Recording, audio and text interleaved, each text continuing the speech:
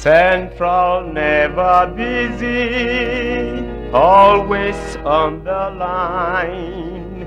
You may hear from heaven almost any time.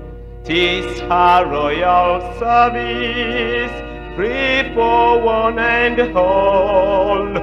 When you get in trouble, give this royal line a call. Telephone to glory, oh what joy divine. I can feel the current moving on the line.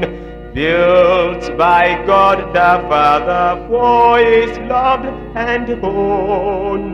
We may talk to Jesus through this royal telephone. There will be no charges, telephone is free. It was built for service, just for you and me. There will be no waiting on this royal line. Telephone to glory always answers just in time. Telephone to glory, oh what joy divine. I can feel the current moving on the line. Built by God the Father for His loved and own. We may talk to Jesus through this royal telephone. Fail to get the answer, Satan's crossed your wire by some strong delusion or some base desire. Take away obstruction, God is on the throne, and you'll get the answer through this royal telephone. Telephone to glory, oh what joy divine. I can feel the current moving on the line. Built by God the Father for His loved and own. We may talk to Jesus through this royal telephone. If your line is grounded and the connection through has been lost with Jesus, tell you what to do. Prayer and faith promise mend the broken wire till your soul is burning with the Pentecostal fire. Telephone to glory, oh what joy divine. I can feel the current moving on the line. Built by God the Father for His loved and own. We may talk to Jesus through this royal telephone.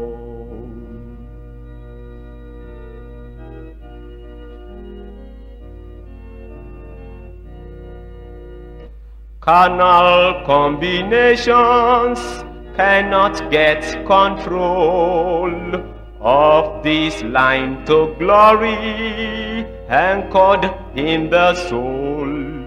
Storm and trial cannot disconnect the line, held in constant keeping by the Father's hand divine. Telephone to glory, oh what joy divine. I can feel the current moving on the line. Built by God the Father for His loved and own.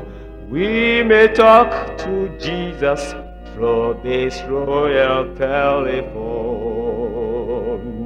I would not be denied.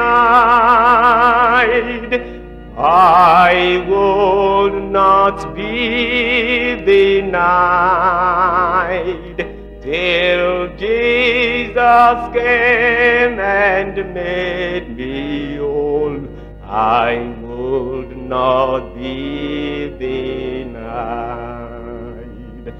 I would not be denied. I would not be denied till Jesus came and made me whole. I would not be denied till Jesus came and made me whole. I would not be denied. I will not be denied till Jesus comes and makes me whole. Let's pray.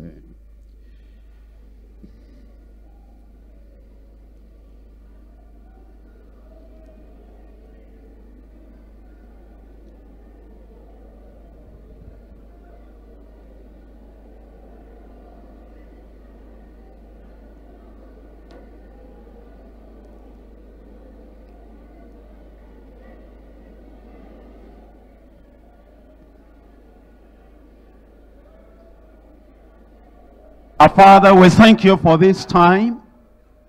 We bless your holy name. We glorify you. We exalt you. We adore you and worship you. Father, we thank you because of your love. We thank you because of your power. We thank you because of your revelation. We thank you, Lord, because you've gathered us together here so that you will do us good. Thank you, Lord, because of the privilege of praying. Thank you because of the power that resides in praying. Thank you because of the possibilities in prayer. We bless your name, O Lord, because you have granted us the chance to come. And here we are, so that we can appear in your presence and be blessed mightily by you. Father, we pray you pour your blessings down upon everyone in Jesus' name. O Lord, we thank you because of the ministry in songs already that assures us that we can telephone to glory and that we can talk directly unto our Heavenly Father because Jesus Christ has opened that line. And Father, we pray that all through this time of the retreat, as we'll be talking to you, we pray, O Lord, the windows and the gates of heaven will open. We pray that the very reservoirs of heaven will open and you will shower your blessings down upon everyone in Jesus' name. And Lord, we thank you because we have the assurance, we have the faith within us that we shall not be denied.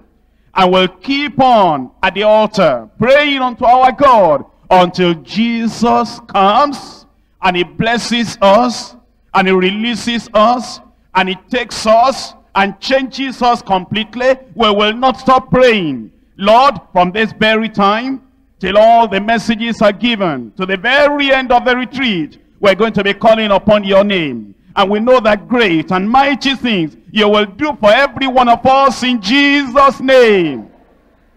The cold, you'll put the fire of heaven upon them. The weary, the power and the courage of heaven upon them. Those who are defeated in the way, you'll give victory to everyone. And those who do not even know where they are, whether in the kingdom or in the world, assurance will come to them. And those who are just lying down fallow, not doing anything, we pray, Lord, that zeal from above, power from on high, will come upon every such an individual in Jesus' name. Oh Lord, we're looking up to you, that real transformation will happen to every heart. A real change of heart, a real change of life, a real change of destiny, a real change of ministry, that the fire and the zeal of heaven will come within every soul, every heart, and you'll transform everyone in life, in conduct, in behavior, in ministry, in everything, every area, in Jesus' name. Oh Lord, we come before you, believing that everything that needs to be touched in our lives, you are going to touch. Everything that needs a transformation, a change, you are going to touch. Father, we pray that none of us will ever remain the same after this retreat in Jesus' name. Lord, you will use us as your battle axe. You will use us as your instrument to bring a change in every city, in every town, in every local government area, in every place where people meet together to call upon the name of the Lord. You will use us as instruments to bring them more closer unto the Lord in Jesus' name. Lord, as we come this session to look at the very possibilities of prayer, how we pray that heaven will speak to us. And we pray that we'll hear the voice of our own Heavenly Father, and it will show us what prayers can do in every life in Jesus' name. That, Lord, those of us who have been weak in praying, you'll strengthen us, so that we'll be able to rise and really pray. That all through the time of this retreat, prayers will be ascending unto heaven, in the hostels, in the hall of meeting here, even right there in the open, everywhere in the morning, afternoon, night, and day. Oh Lord, we pray that prayers will be going, ascending to heaven in Jesus' name. As our prayers go up, then the blessings will come down. That, Lord, real revival, outpouring of your power upon everyone, you will effect in Jesus' name. We bless your name because we know you have answered. And we'll see the very manifestation with our very eyes in our own lives and in the lives of other people too. Thank you because we know you have answered. In Jesus' name we pray.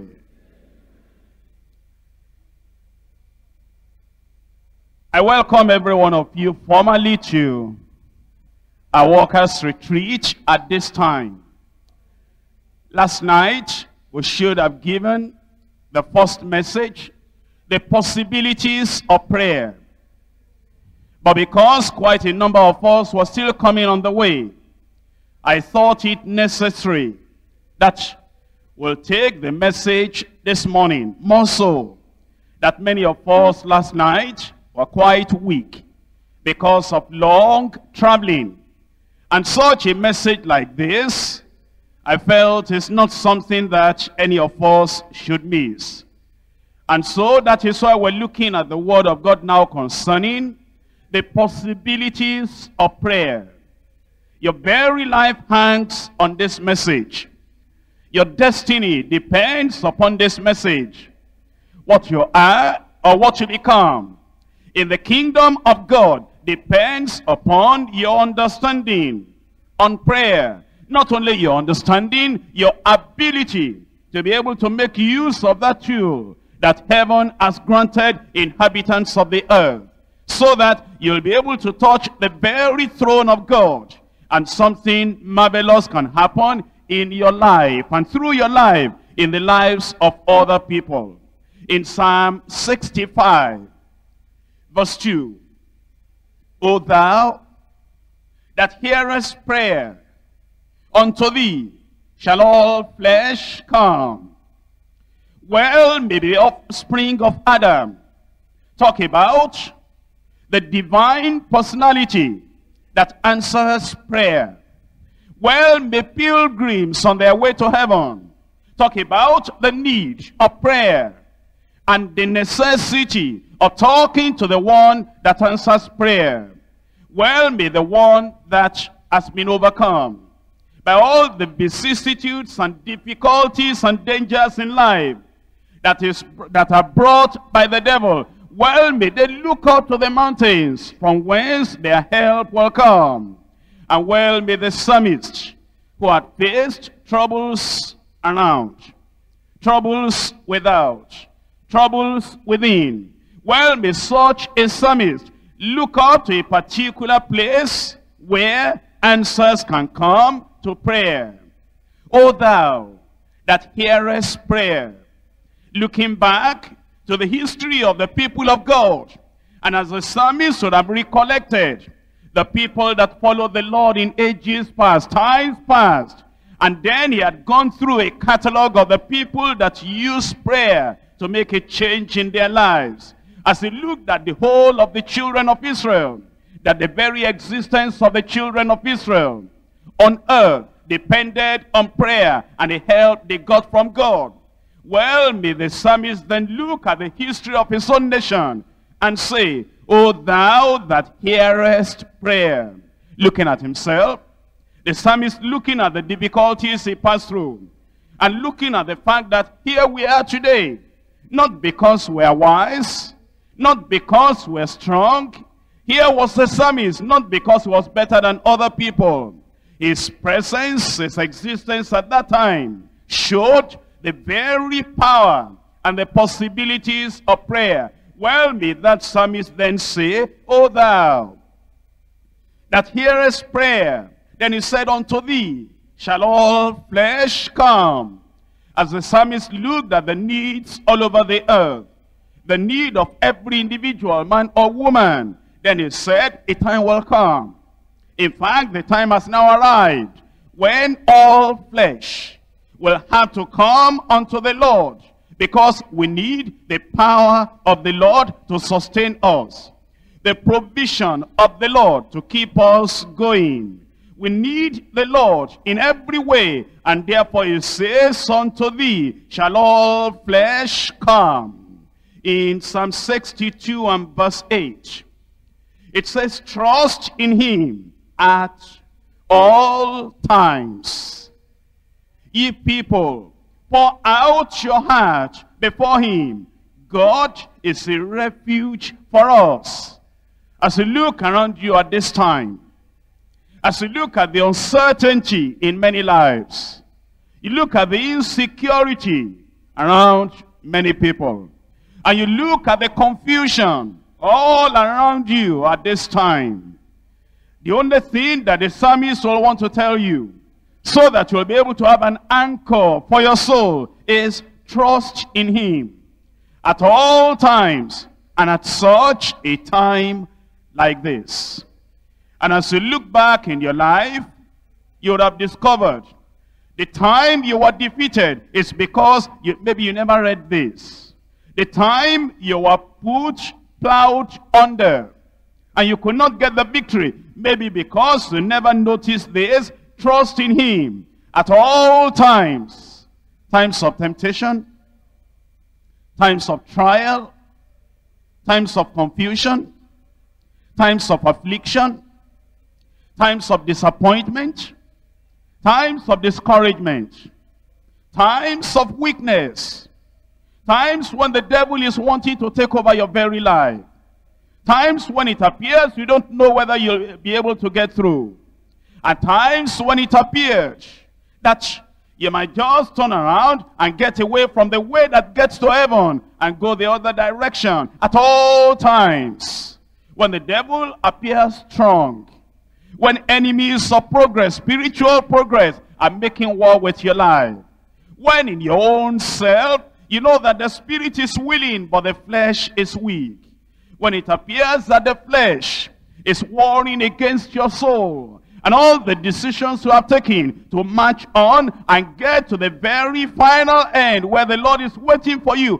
when it appears that all hope is gone, at all times, when your friends depart from you, when even your own relatives will act as if they never knew you, when there is so much division, when there is so much discouragement in your own family circle, when the job, the spiritual duty, the work you are called upon to do, when it is so heavy and you want to give up, trust in the Lord at all times.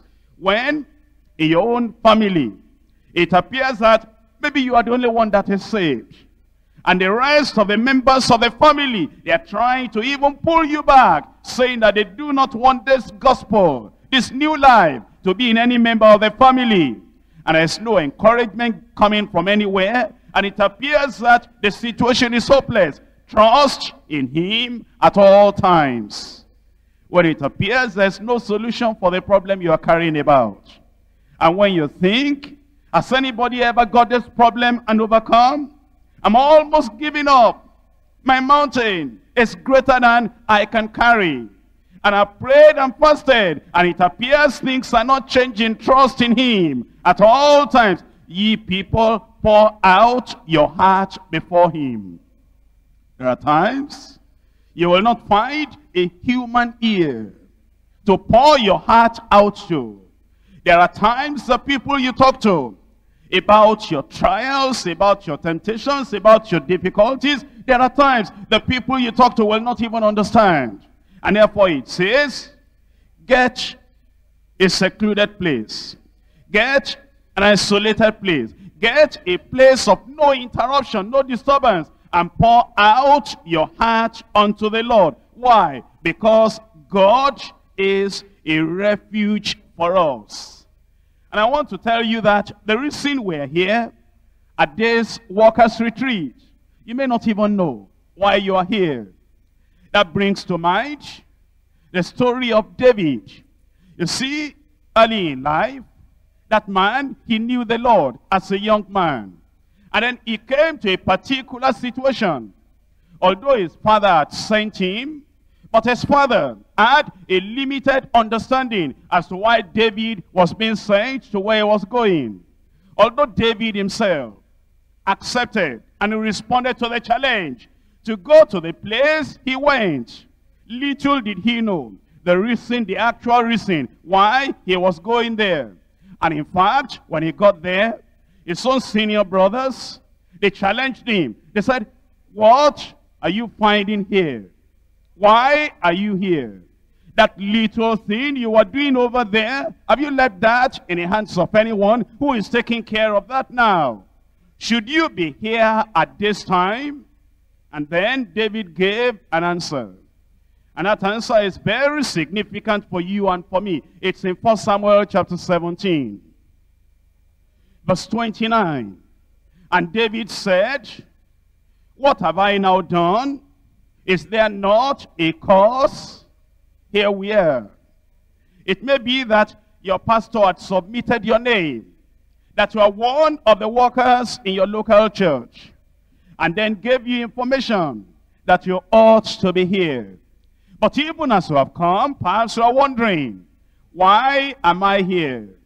And then we need to give the answer that David gave. Is there not a cause? Or maybe you have missed your own retreat for your own region, which came in last week. And then you said, I think I ought to be there. I think I can still have the opportunity. After all, I'm a worker in my own region and I missed my opportunity. Let me join the new set. And then maybe since you came last night, you've been wondering, should I have come? Shouldn't I just have let it go like that? Since I missed it, I missed it. Is there not a cause? Or perhaps you are here and you've listened to what we did last night. And you'll be here this morning as well. And you're saying, is this why I came? Is this all I'm going to get? What's the prospect? And what do I have in front of me? And I want to ask you, and I want to say the same thing that David had said. Is there not a cause? David, why were you sent over there? After all, Saul told him later, you are a young man, but this Goliath that you see is being a warrior from his youth. But as then he began to try on all the armor of Saul. And then he said, why am I putting this on? Is there not a cause? And then when he began to answer the question, what will be done to this man that will kill this fellow that is defying the Almighty God? And his brothers said, why are you asking such a question? You as a small boy, you want to waste your life? We know the pride of your heart. Then David said, is there not a cause? What cause? I don't know whether David knew all the causes. But number one, to see God at work. You know, when David got there, although he said, is there not a cause? What cause will that be, David? Well, for one thing, after the whole thing had happened, He knew that it will be for number one, to see God at work. Isn't that one of the reasons why you are here? There is a lot that needs to be done in your heart. A lot that needs to be done in your life. A lot that needs to be done in your understanding. A lot that needs to be done so that the Lord can fit you for the path you ought to take in the temple of the living God. And you have come here to see God at work. Number two, to defeat the champion enemy against the children of Israel. Little did David know the cause why he was sent over there. And maybe you do not know why you are here. There is an enemy, champion enemy, the devil, the adversary, that is waging war against the souls of men in your locality. And God wants to use you like a little David, a young David, so that you will, in the power of the Lord, defeat the champion enemy against the work of God, against the people of God. Number three, to taste God's power and demonstrate his supremacy. You see, before that time, David had learned how to throw stones from the sling. But he never knew that throwing stones out of the sling could kill the champion of the enemy camp, of the enemy army. But then, he had got that instrument in his hand. Maybe there are a lot of things you have got. The scriptures you have known, the songs you have learned, the prayers you can pray, the ministry you already have, but you do not even know that that thing can go beyond doing a local work. You do not know that it can be used even for the glory of God in the whole nation. And so you have come so that you can taste the power of God and demonstrate the supremacy of the Almighty. Number four, to become an instrument of strength to God's people. Before David came on the scene, the people of God were weak and they were trembling. But then when David came on the scene and he said, "Why are you here? What have you come to do here? We know the pride of your heart." He said, "What have I now done? Is there not a cause? Am I not here for this reason? So that I will be an instrument in the hand of the Almighty God to strengthen the hearts of the weakened Israelites." Isn't that why you are here? We have a lot of people in your region, in your local government, and we have a lot of people in your local church. They want to believe God. They are counted as the Israel of God, but they're weak. Anytime there's temptation, they're weak. Anytime the enemy will brag and boast, they're weak. God has brought you here so that eventually you'll become an instrument of strength to God's people. Number six, to prove the reason for the new anointing. Do you know that David had just been anointed in the previous chapter, chapter 16? And he just got the anointing upon him, and then he went to Saul and played the harp, and the evil spirits departed. And then he went back to looking over the sheep. But then he didn't know that the new anointing had anything more to be done. And then God, in his own wisdom, God in his own way, arranged it so that David will be able to go there and go and prove the reason for the new anointing. And the Lord wants you here to have a new anointing before you go. And I'm believing God and praying you'll have a new anointing upon your life in Jesus' name. But then, not just to have the new anointing, to be able to prove the reason and to prove why you have got that new anointing. Then, another reason, to lift up God's name from the mire. Did you hear that Goliath bragging and boasting? Defying the God of Israel and even cursing by his own idols. And here came David, so that he will lift up the name of God from the mud, from the mire. Don't you see your locality? How the people that do not know Jesus Christ, how they are putting the name of the Lord in the mud? Don't you see your locality? How the people that have not been born again, how they are ridiculing the name of our God. The Lord has brought you here, so that through you, by the grace of God, the name of the Lord. That though some believers are put down through you, that name will come up once again in Jesus' name. Then also, it is to testify of God's past goodness and to move to greater exploits in the Lord. David didn't know that he would have a chance to give his testimony. When he got there, and then Saul said, young man, you cannot do this. You cannot go and face Goliath. Then a chance came to be able to give the testimony of the past goodness of the Lord. And he said, your servant, though a young man, was the sheep. And then a lion came. By the strength of the Lord, I was able to overcome him. A bear came another time. I was able to destroy him. This Philistine will be just like one of them. You have come here so that you'll be able to renew your covenant with the Lord. You'll be able to renew that testimony and share that testimony with other people. And then by the grace of God from here on, you'll be able to move on to greater exploits in the name of Jesus. Another reason was to come into victory and ministry that continued for life. Up until that time, David had been a private individual. Private in the sense, although he watched over sheep, private. Although he was very respected and loved in his own family, that was private.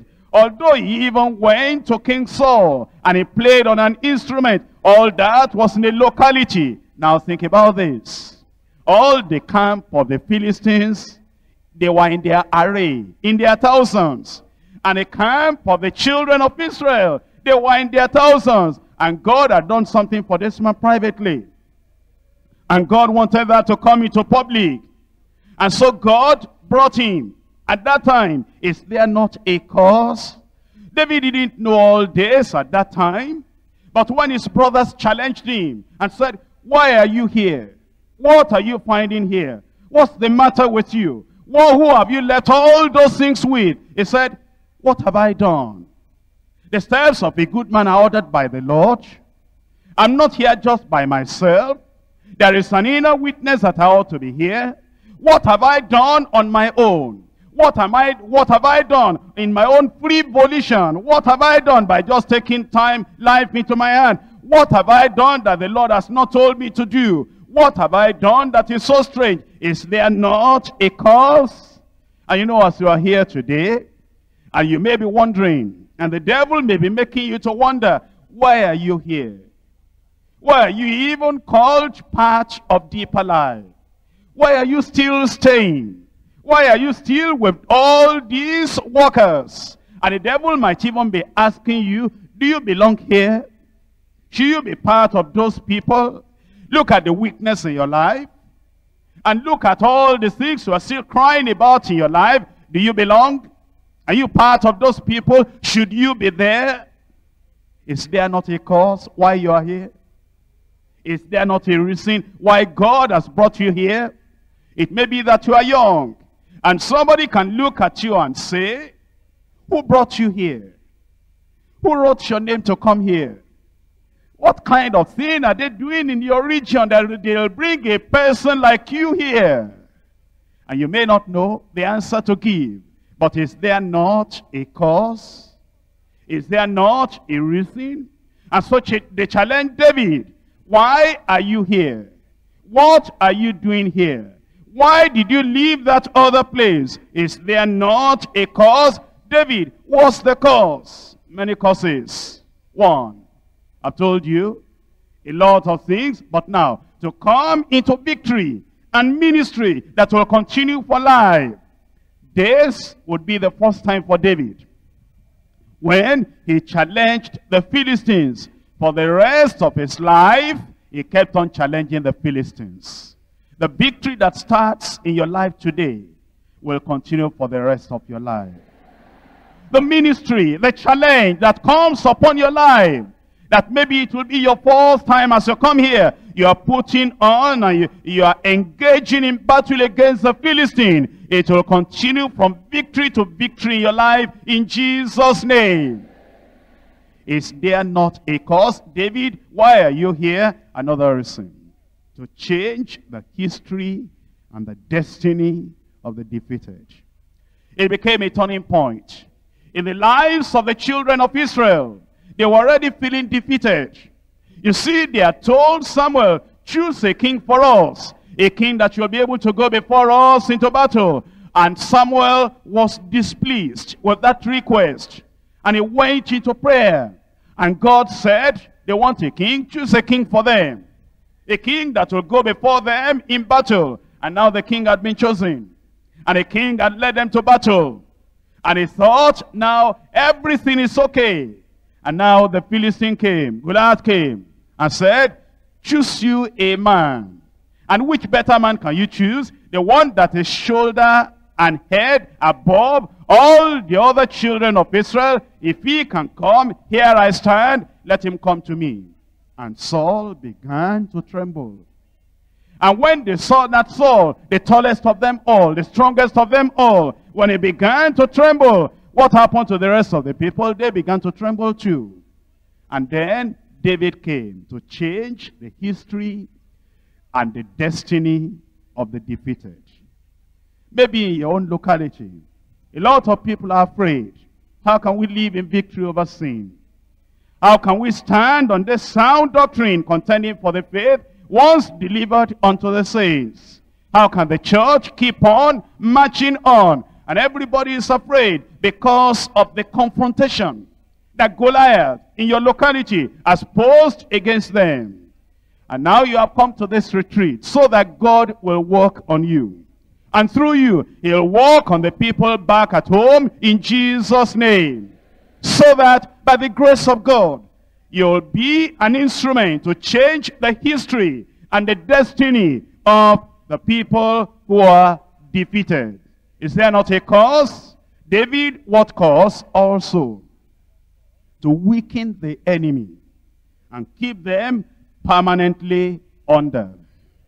After that time, anytime they heard of the God of Israel, anytime they heard about David, all the Philistines, they were afraid. Because from the victory he got at that time, it weakened the enemy camp. And anytime they heard of David and Israel, those Philistines were kept permanently under. And we have come here so that by the grace of God, in the strength of the Lord, we will keep the enemy under. The things that had made us afraid, the things that had made us to feel that Jesus cannot carry us through in this Christian life, the things that have made us to feel that the things we see, the things we hear, the things we feel are greater than the one that lives within us. We have come here so that by the grace of God, we're going to be so strengthened and so empowered that we will weaken the enemy. In fact, Satan himself will come under your feet. And then we'll keep the devil under permanently. And we'll teach the young ones, we'll teach the coming ones how to fight in the battle of the Lord.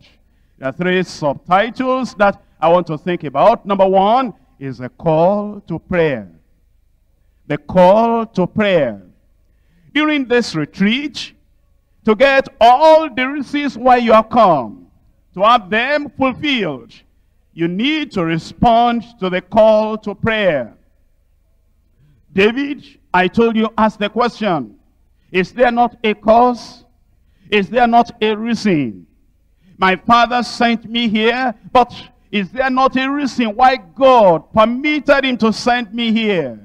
My overseer put down my name as a worker, and I've got the opportunity and I've come. Is there not a reason why God has allowed that channel to be able to grant me the opportunity, and now I am here? It was to be able to see how things were going on and to be able to be of help to my brothers. But there is much, much more than that. Maybe when you are coming, you're saying, it's the first workers' retreat in the year. We were here last year. And all the reason you have is that since I'm a worker, this is my privilege, I am going. And then you pack your load, let us go. And when you came here, you went around, you said, this is our church. And this is our workers' retreat. And then when the choir was singing, you said, that is, our choir. And I know that brother, and I know that sister. All that is wonderful. But there is a greater cause than that. Why you have come. And I pray that God will help you to discover why you are here. And if the reason why you are here is going to be fulfilled, you'll need to respond unto the call to prayer. Let me go to Psalm 65 again and verse 2. Psalm 65 and verse 2. O thou that hearest prayer, unto thee shall all flesh come. Unto thee shall all flesh come. If we come to a workers' retreat like this, and we do not respond to the call to prayer, every other thing we do will be like useless in the sight of God. Because we need the Almighty. And He has invited us to pray. He is the creator of the heavens and the earth.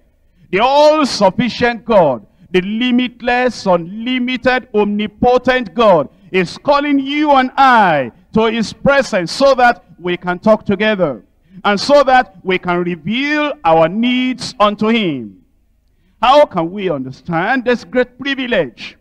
It is the high calling the lowly. And really, in this world, the lowly and the high, sometimes they have nothing in common together. The rich and the poor, they have nothing in common together.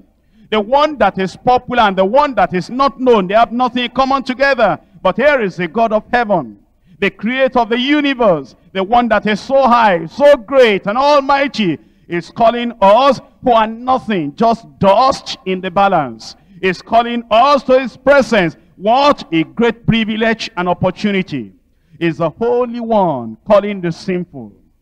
You see, when you think about man, naturally, man is a sinner. All have sinned and come short of the glory of God. But then it's the Almighty Holy One calling the one that is sinful, saying, if you are sinful, come to the fountain, and I will cleanse you. The holy calling the sinful.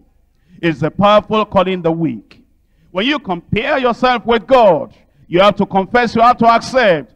You are strong, but I am weak in comparison to God. And yet, here is the God of all power and the God of all strength, calling the weak, saying, you know you are weak, come unto me, I will give you the strength. Here is the possessor of all things, calling the poor, we who have nothing at all. We have nothing in ourselves and of ourselves. And even the little we have is like a grain of sand in comparison to all the great things that God has. And here is the possessor of all things, calling the poor, saying, come. And it says, you that answers prayer, unto you shall all flesh come.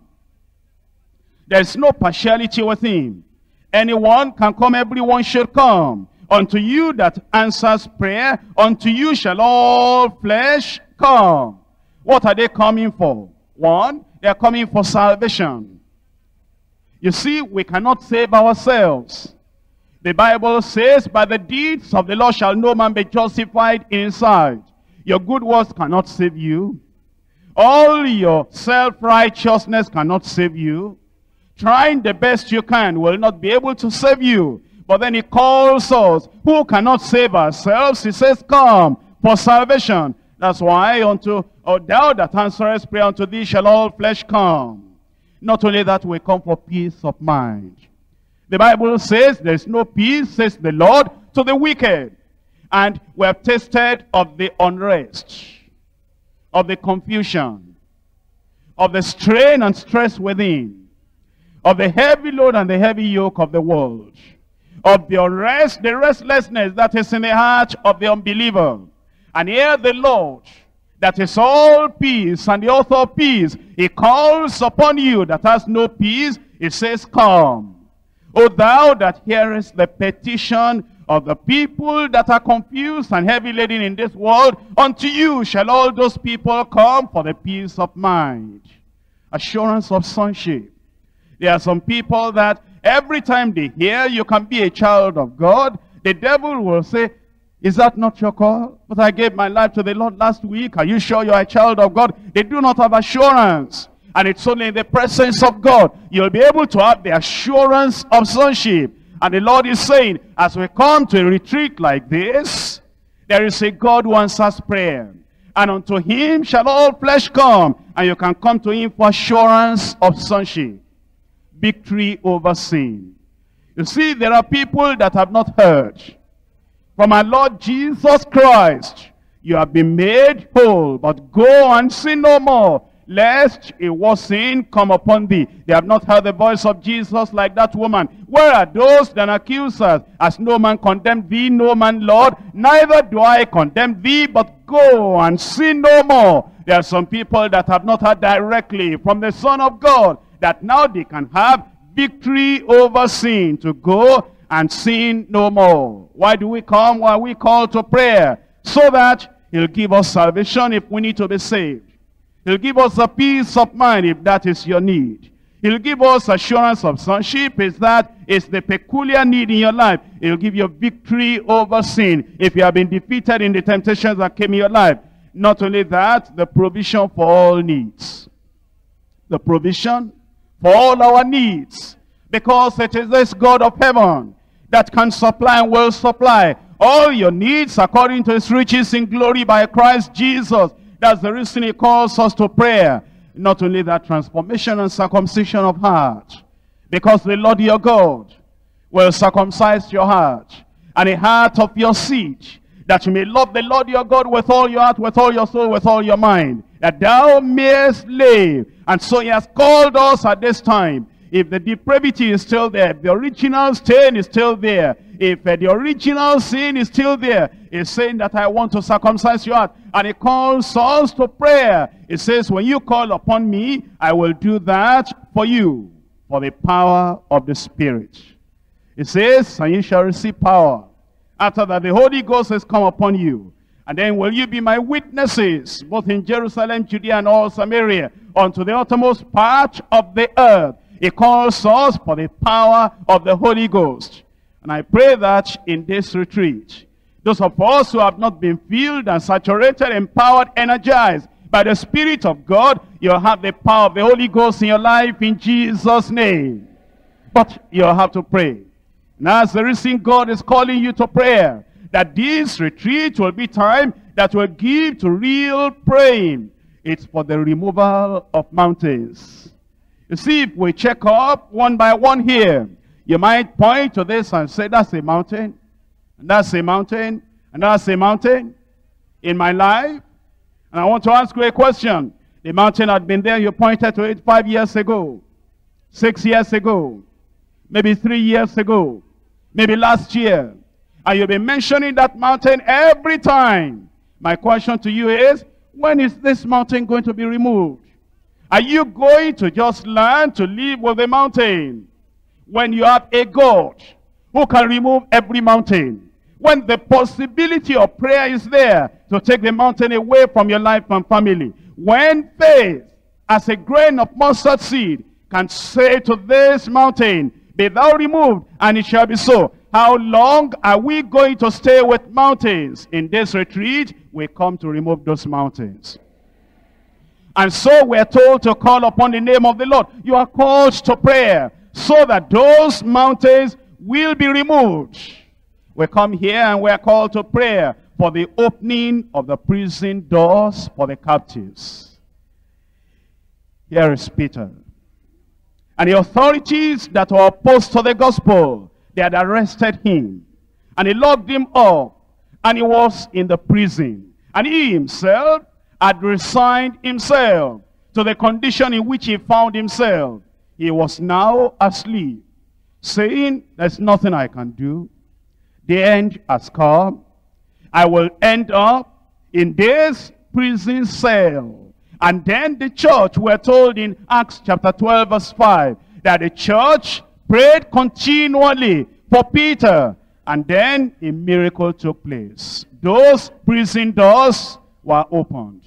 And prison doors are going to open. The captives are going to be let loose. And as the Lord is listening to us as we are praying, He knows that these are the reasons why we're called upon to pray. And as we pray, it will be so in Jesus' name. And we're called upon to pray so that we can also live the life of Christ on earth. Live the life of Christ on earth. That will take a long time to explain. If you look at the life of Jesus Christ, you know, he said, the prince of this world cometh, and he has nothing in me. When you get to that point, when you can look at those villagers, and the prince, the one that represents the prince of the world in that village, the idol, the village idol, and all their rituals and everything that represents the God of this world there, when you can say very boldly and you can declare before them, the prince of this locality cometh, and he has nothing in me. When you can say, this church, your own local church, is built upon the rock, and the gates of hell cannot, will not, shall not prevail against it, then we know that this retreat has done something in your life. And it will do something. I said it will do something. But it will be because you have responded to the call to pray. Prayer brings revival. Prayer brings life for the dead. Prayer brings refreshing for the weary. Prayer brings strength for those who are fainting. This is the reason we are called upon to pray.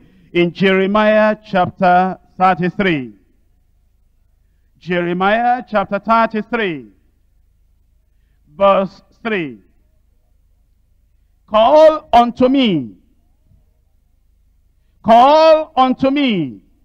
Many times we call unto the doctor. Call unto me. Many times we call unto uncle. Call unto me. Many times we call to our senior brother. Call unto me. Many times we call unto the counselor. Call unto me. Many times we call upon the pastor. Call unto me. Many times we call upon people that will enslave us. They give us a little thing, then they tie the rope around our leg. We become our slaves. But the Almighty God, the one that is able to do all things, the one that brought everything out of nothing, he calls upon you and he says, call unto me. He says, why are you suffering? I put you in the world to be victorious. I put you in the world to have a fulfilled life. I put you in the world so that all that I know about my only begotten Son, I will reproduce in you. I put you in the world so that the very image of Jesus Christ will be transferred into you, and will find a little Christ there, a Christian, a person that knows the power of God on earth. And why don't you call upon me when that image had been defaced? And when you didn't really achieve, and when you were not fulfilled, the things I expected will be fulfilled in you. Now it says, the opportunity is still there. Call unto me, and I will answer thee. It doesn't say, call unto me, and if I'm in a good mood, I will answer you.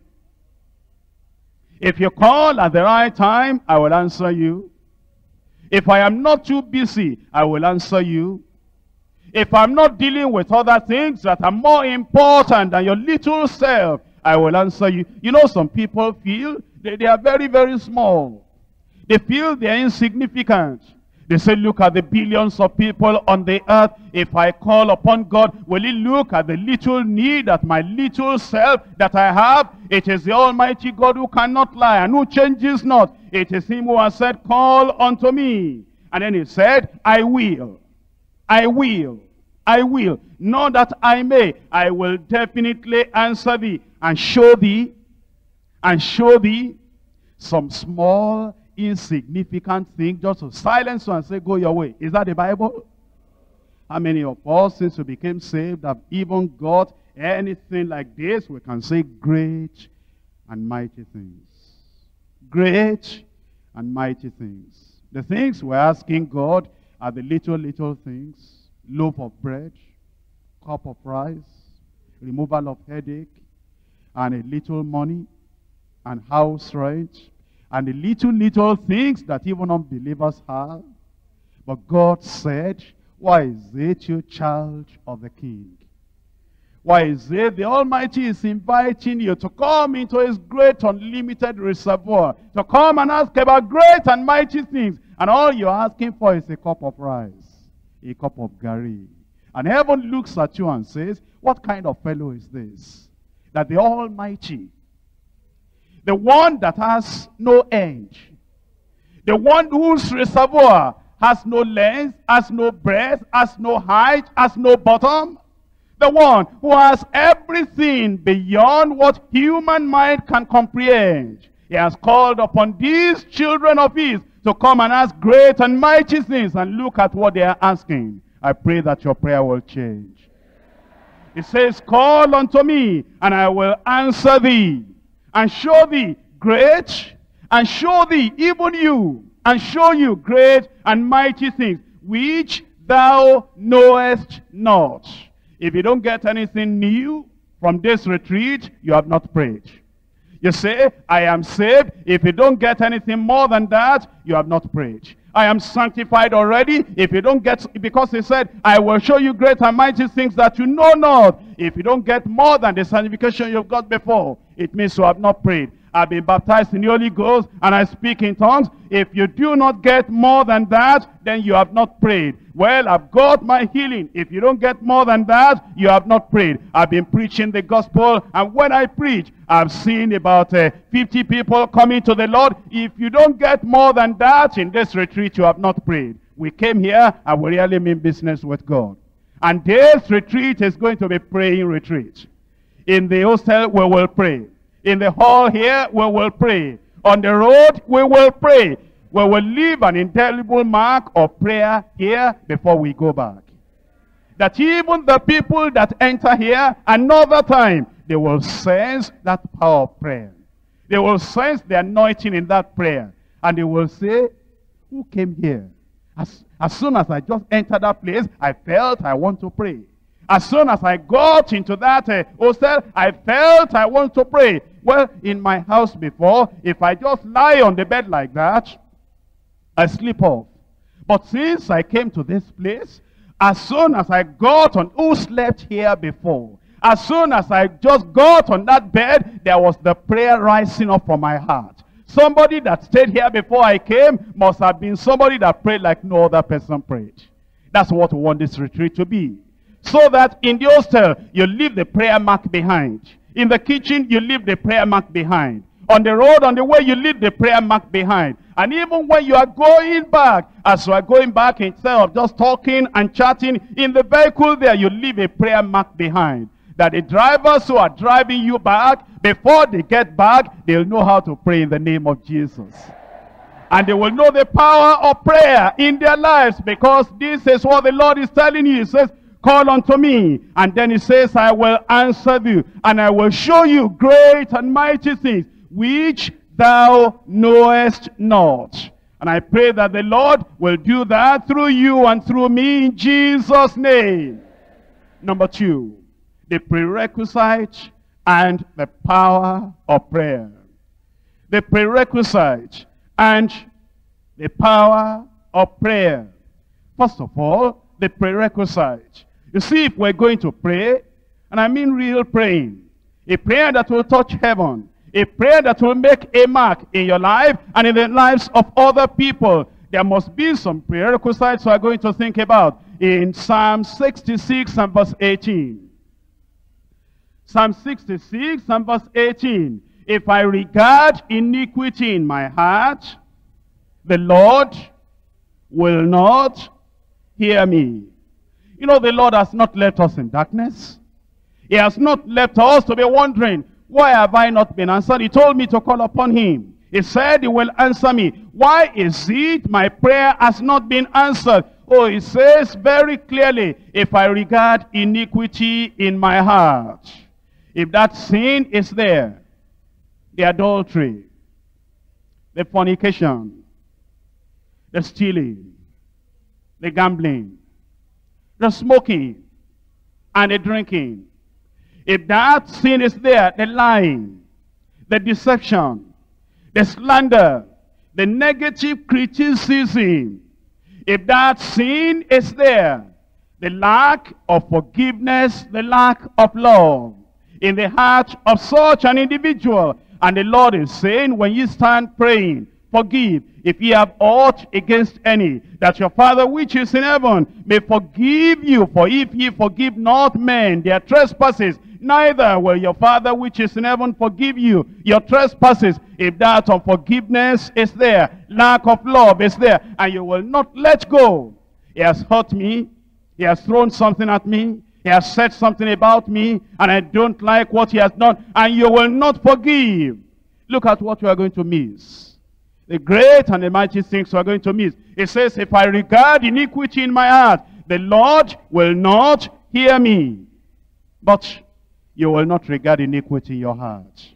There's nothing you want to do with iniquity. Nothing you want to do with sin. No matter what that sin might have looked like in the past, we're dropping everything in this place in Jesus' name.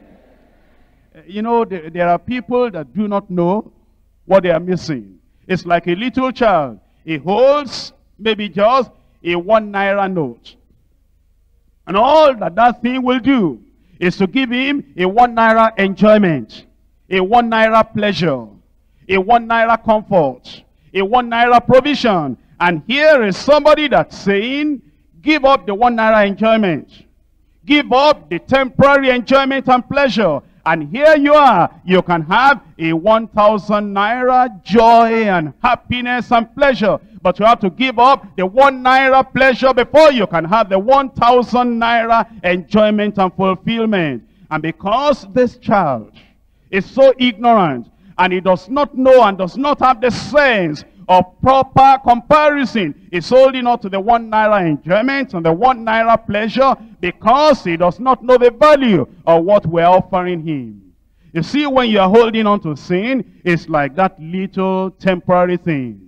Immorality, or looking at a particular pornographic picture, or you call it masturbation, or whatever you name you want to give it, is such a temporary thing, a short-lived thing, a thing that does not continue for even 5 minutes, and then it will give you a lifetime of heartbreak, a lifetime of regret, a lifetime of sorrow, a lifetime of the sense of defeat. And the Lord is saying, give up your 1 naira pleasure and let me give you something that you will never forget. I pray you will respond. I pray you will be wise. And all those things that we have been holding on to, the useless things of life that have no meaning and no pleasure at all, except heartache and eternal judgment, will give up everything and will have something greater from the Lord in Jesus' name.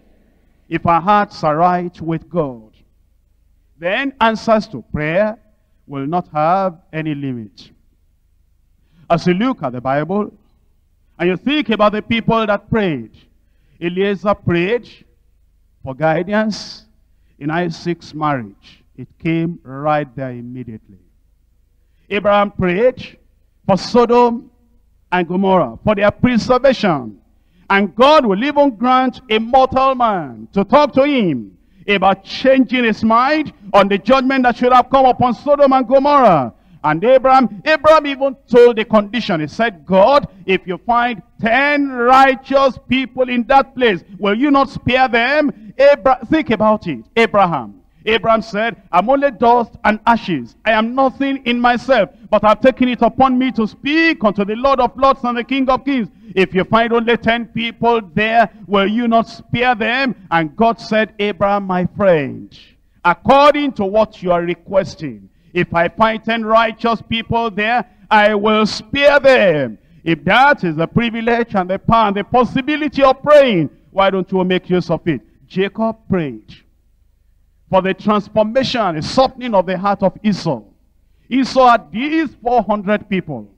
And he said, if I see that Jacob, I'm going to wipe him out. No matter what he has, no matter what he says, no matter the strength of his army, I'm going to engage in battle against him. And Jacob, he told all his family to go to the other side. He said, it's time for prayer. Time of trouble, it's time for prayer.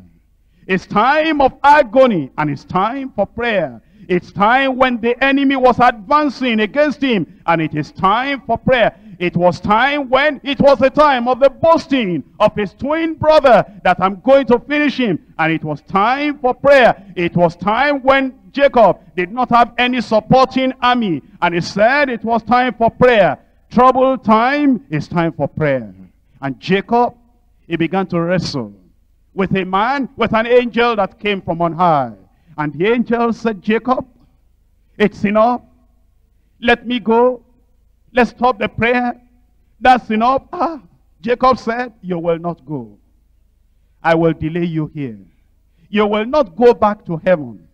All of heaven will be asking for you. They will not see you until they give me what I want. I will not let you go except you bless me. You came from heaven. We'll be wrestling together since last night. What did you bring? Drop it before you go. What did you come to give me? Drop it before you go. Didn't you know that God told me that the blessing of Abraham and of Isaac will be upon me, Jacob? Confirm it before you go. Don't you know that I'm the one that will become the head of this mighty nation that will be called the children of Israel? Confirm it before you go. Let me go. No, you will not go. You will not go. The day is breaking. No, you will not go. Others will come and meet us here. You will not go. Only one condition. You will bless me before you go. And then he said, what's your name? He said, well, the name is not what I like. I like a change of name. But since you're asking me, my name is Jacob. And he said, you will no more be called Jacob, but Israel. Because as a prince, you have prevailed on God and man. And Jacob said, now you can go. And you tell them in heaven what you have said, and let heaven confirm it. And then he went. And in the morning, here was Esau coming. And Jacob ran, and he met him. And then Esau, his heart has been changed. Enemy had become a friend. And then they embraced one another. And Esau never cried. That man had been something. He began to cry. They loved one another. 20 years hatred had gone. Enmity had gone. The person that was saying, I will finish him. I will finish his family. I will finish everything belonging to him. He said, let us go together. And then we can have a journey. And when Jacob said, no, you can go alone, because of the little children, he said, can I leave some people with you as your bodyguard? Oh, he said, not necessary, you can go. And then Jacob said, can I give you some offering? He said, don't worry, I'm totally changed. I don't hate you again. Everything is gone. Prayer has settled everything. I'm telling you that prayer can do a lot. And as we're here to pray, I pray that none of us will ever be the same again in Jesus' name. Moses prayed for the forgiveness of the whole nation, Israel. In the case of Abraham, he said, if you find 10 righteous people. In the case of Moses, Moses said, I'm not even telling you, God, if you find 50, 45, 40, 30, 20, or 10. I'm not telling you that you'll find 10 righteous people. All I'm telling you is count all of them as your children, whether you find a single person or not, make them righteous. And God said, Moses, I cannot refuse anything you say. You said so. You don't even put any condition. You don't even want 10 righteous people so that will give me a chance to be able to forgive them. He said, no, you will just forgive them just like that, free of charge, by grace through faith. Are you saved? And that not of yourselves. It is the gift of God, not of works, lest any man should boast. God didn't see anything in Israel to be able to preserve them. But because of the possibility and the power of prayer, he did. Anna prayed, and a prophet was born. No prophet in Israel. The priest, the high priest, had totally disappointed God. And then Anna began to pray. And Anna said, I don't want ordinary child. I don't want ordinary blessing. How many people, you know, they are praying, oh God, all I'm asking for, ordinary blessing? Ordinary experience, ordinary things that I had the other brother say that he had, the other sister say that he had. I want this ordinary thing. Anna said, I don't want ordinary child, I want extraordinary. And then Eli, nobody even prayed with Anna. And Eli just said, why are you drunk? Put away all your wine, the drunkenness in you. And she said, I'm not drunk, man of God. I'm pouring out my heart before the Lord. And then Eli said, it is so according to your request. And it was like that. If Eli, that was not living right, if Eli, whose sons were son of Belial, if Eli, who did not even have the discernment, if when he said, your request be granted you, Anna said, that's all right, that's final. And remember, Eli was not perfect. Here we are in a retreat, and we are not like Eli. If God confirmed what Eli said, what if I tell you that your prayers are answered? What if I tell you that that mountain is gone? What if I tell you that the extraordinary thing that God is going to do it in this retreat in Jesus' name? Anna prayed, and when Anna prayed, a prophet was born, and a prophet like no other prophet. A great prophet. What's your prayer going to be? Elijah prayed 3 years. There was no drop of rain. He had authority over the whole sky, in the whole nation. He held the key in his hand. He said, rain, I represent God in this place. And I command you, don't fall until I tell you. Authority. Why are we all here? Thousands of us. And you cannot have authority on your village. Authority in your local government. Authority in your region. Authority in your church. Elijah said, I am the one that God sent here until Ahab the king shapes up, no rain. And then 3 years, 3.5 years after, Elijah went and he got Obadiah. And he said, go and tell your master that I want to see him face to face.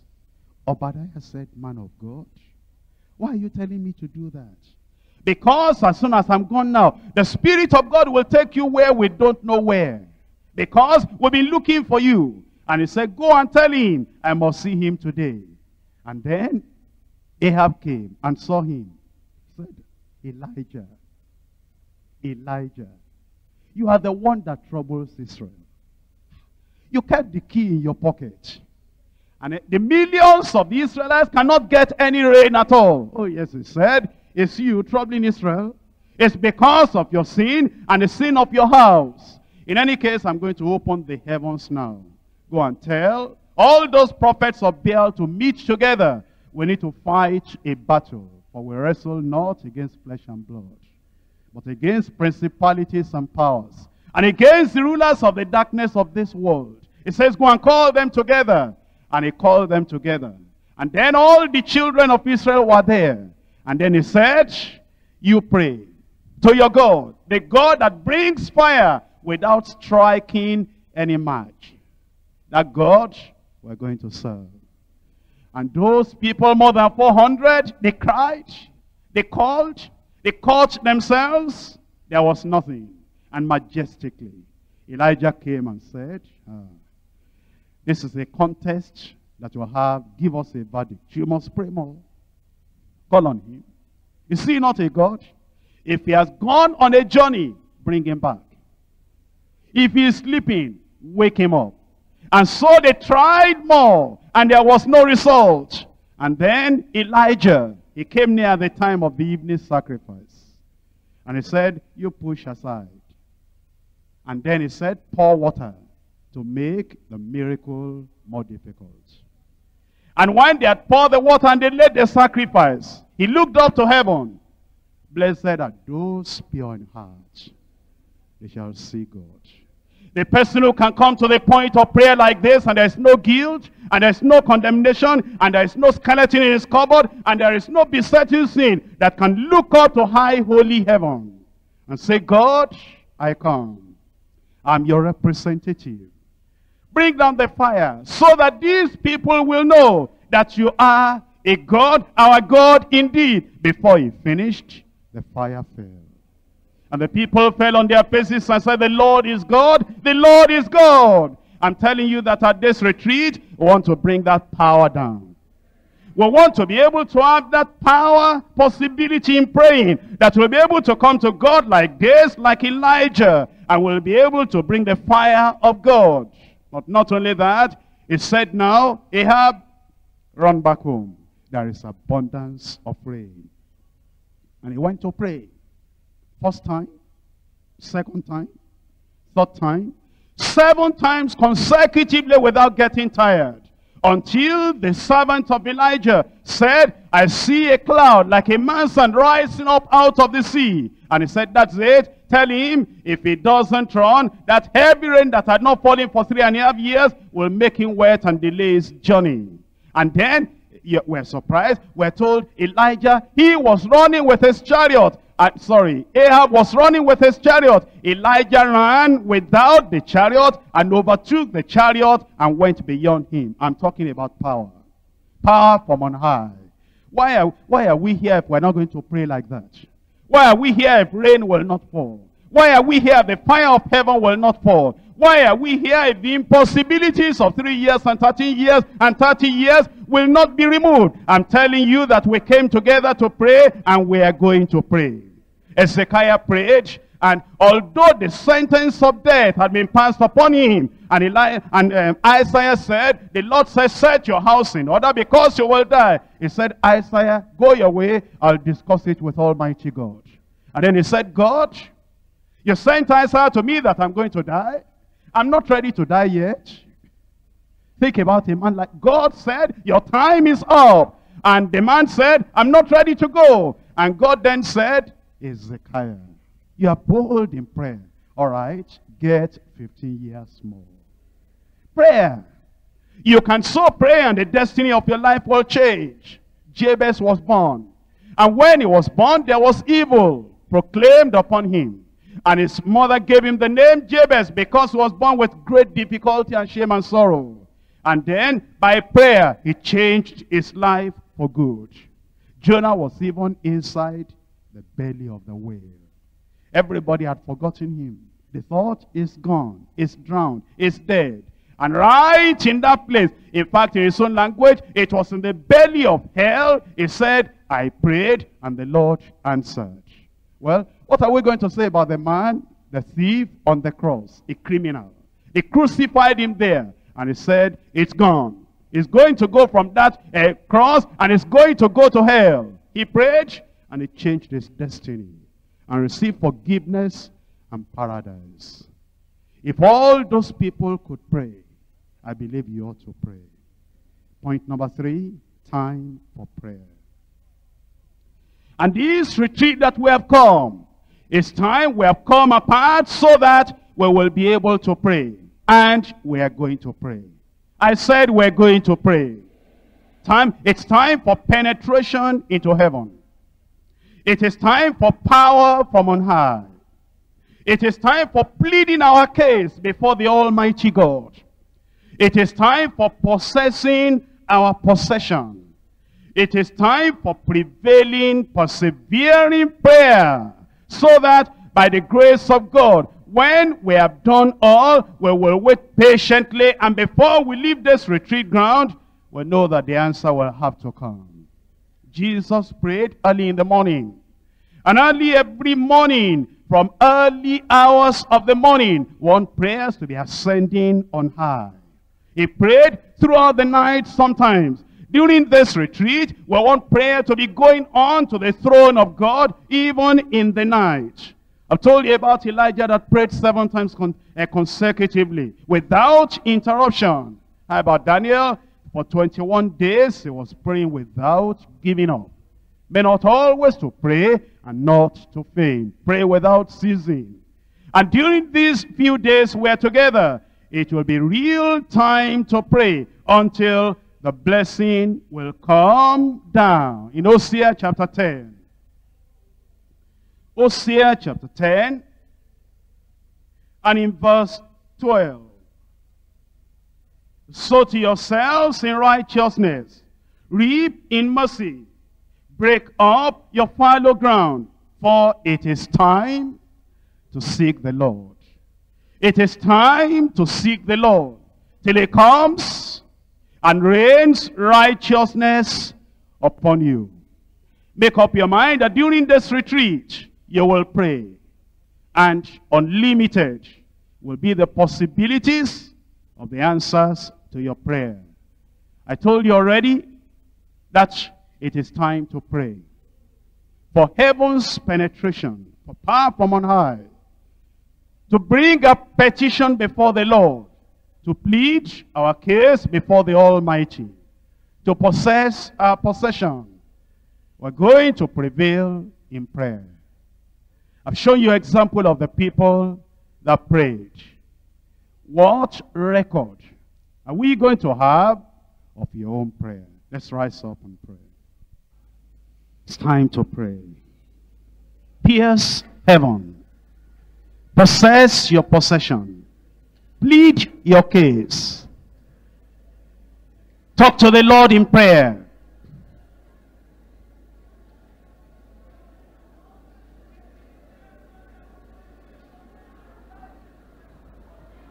Is it for salvation?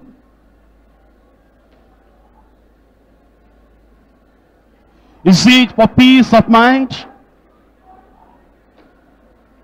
Is it for assurance of sonship?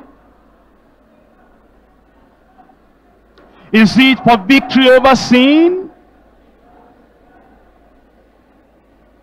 Is it for the sanctification, circumcision of your heart? Is it for power of the Holy Ghost? Is it for living the life of Christ on earth? Do you have any great, mighty, extraordinary thing you want the Lord to do for you? It's time to pray.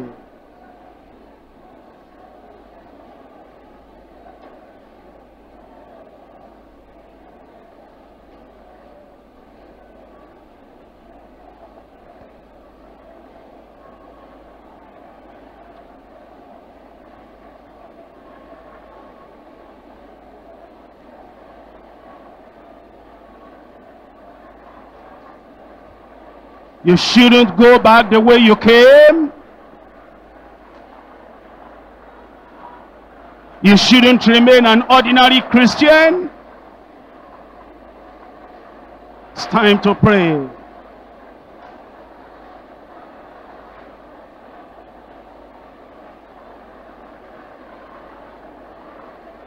Christ in you, the hope of glory.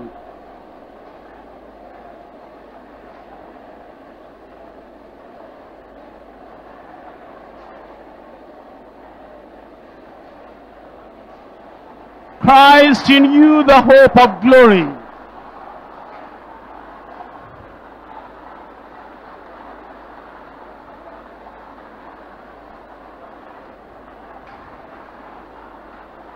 Let him do an extraordinary work of grace in your very heart.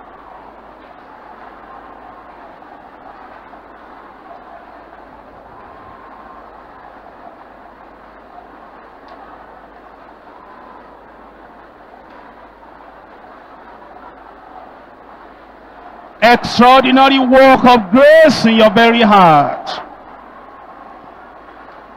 Why should you come back home? Why should you go back home the way you came? A change must take place.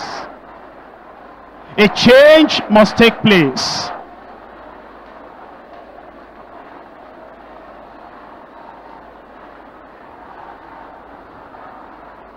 Abraham prayed, Jacob prayed, Moses prayed, Elijah prayed, Jonah prayed, even the thief on the cross prayed, and a lot of other people who prayed. They changed history and destiny.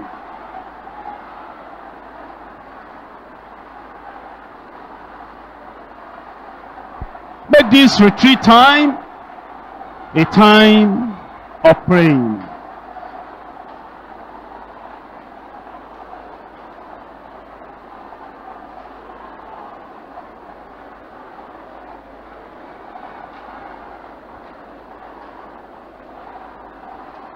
Make this retreat time a time of praying and praying through.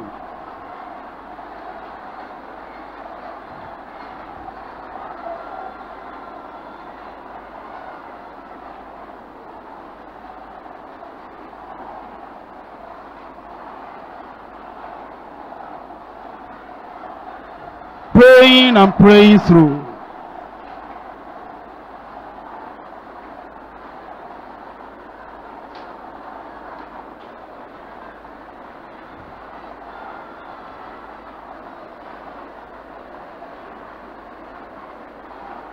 Let there be victory over sin. Victory over sin. Yes, you can have the victory. Why should anything like sin be binding you down? Why should you be so weak, yielding to temptation? You can have victory in the Lord. Victory in Christ. Over every form of sin. The power coming from the throne of God can blow sin into pieces in your life.